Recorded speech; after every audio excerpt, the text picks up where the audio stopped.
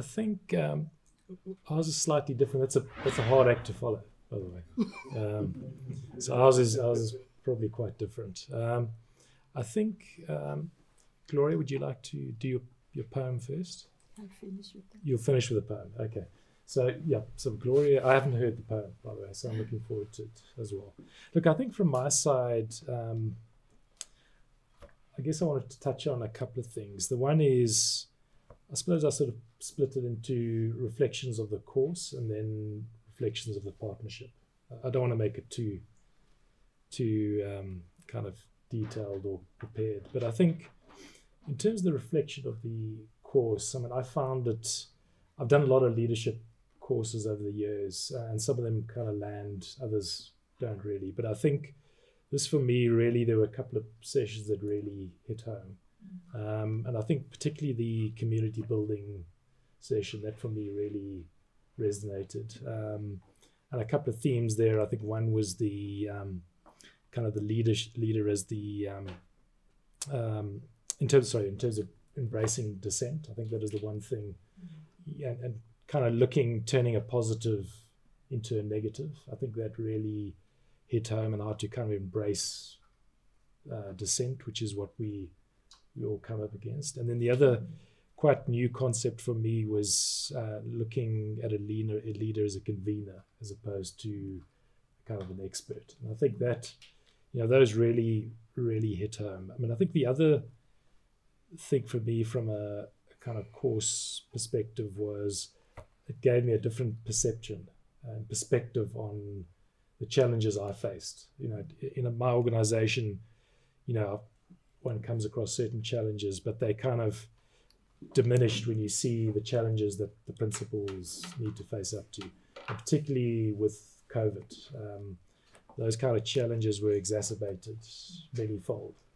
And for me, that really gave a kind of sense of perspective that actually the stuff we face in the kind of private sector kind of really aren't that insurmountable. They're quite manageable. So I think those were the kind of things I took away from the course content. In terms of the partnership, I think I started initially completely ignorant about the challenges principals go through, and I guess I developed some understanding of those challenges. We then reached a stage where we were trying to put in place some plans about what Gloria wanted to do for the school. She had ideas around building some kind of cover for the children. They eat outside a lot of the time, and some kind of protects them from the sun and rain and stuff like that. And then obviously COVID came, and all of those plans completely went out of the window. And I was then actually concerned for Gloria and the school and how things were coping, because there was a lot of confusion pretty much everywhere, as we all know. But I always had faith that Gloria would power through, and she did so, because I went to the school about a week or two ago, and the place is looking beautiful. I actually took a whole lot of photos of flowers, and the flower garden is incredible. The kind of attendance rate of pupils and teachers has been absolutely fantastic. I mean, the place looks like it's flourishing, and through the kind of the hard times, and through Gloria's leadership and resilience, the school is really flourishing. And I think that to me, somehow through all of this, it's actually achieved, and I can't say it had a lot to do with me.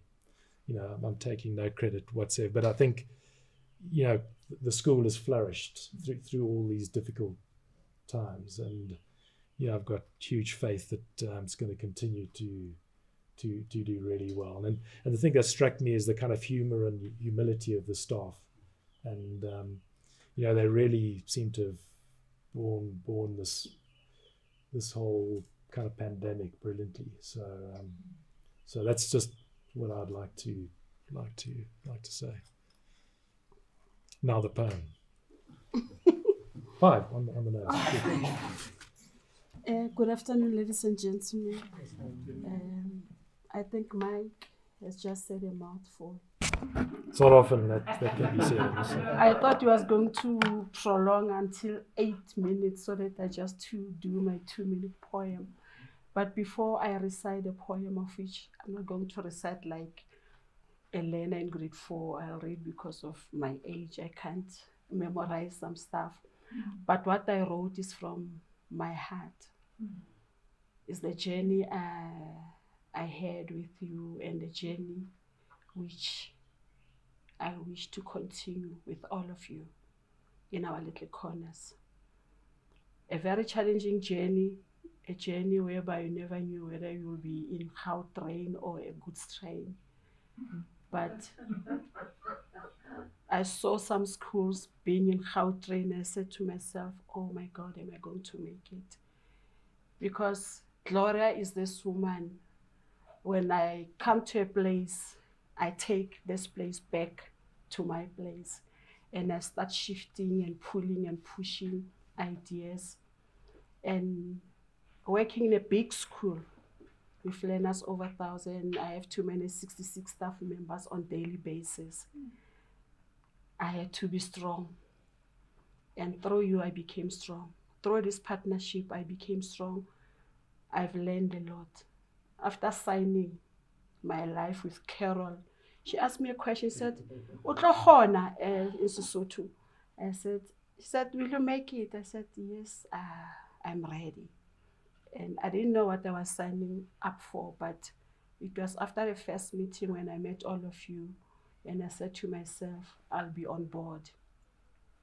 You know, when we take learners to excursions, we call them trips.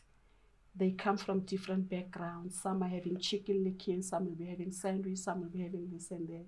And that's what I saw about all of us. I'll envy this group and envy that group. But at the end of the day, we all enjoyed the trip. So, to Mike, when we met, I said, "Ooh, for the first time I'm meeting a business partner." So I had a lot of expectation from business side, of which I got. I remember we went to, what's the place again, Leah? A nursery. It was quite beautiful, rainy, and from that day onwards, I saw myself as a woman who has to survive irrespective after our meetings, of which I wrote down. But today, to me, it's not, I'm not divorcing from Mike. We are renewing our vows, of which Absa and Dikgabane, same WhatsApp group. And I'll bring clients, Mike, to boost Absa. So allow me to read what Mike and I had. What we thought will make sense to you from all of us. Titled, A Wonderful Relationship of Growth. Babies grow, but as adults, we grow more. And at my age, I'm starting to forget some things, but through this marriage, I am growing. Hence, I'm saying a wonderful relationship of growth. It was the end of 2019, during the month of October, going about doing my daily duties. I received a very important and yet unexpected call. The voice on the other side and broke it down for me. It was about a new partnership, a new relationship that will nurture my leadership qualities, called partnership. I asked myself, what is a partner? It was a partnership for possibilities. And what were those possibilities for me? Then I met the mentors who took me by the hand, showed me how to be a better leader. They gave me books to read, advices to consider. And when I go about on my daily duties, I met with my other colleagues and shared.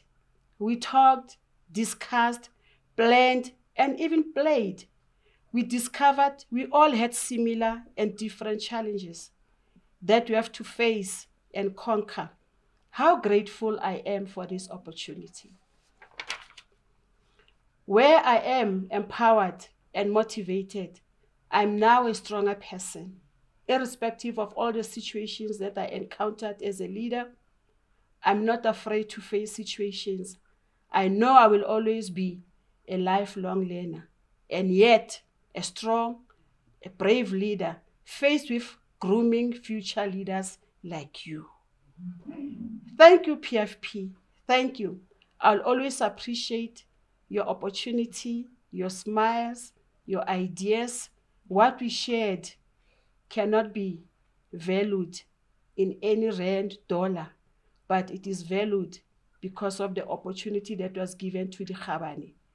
And to ABSA, Mike, thank you so much.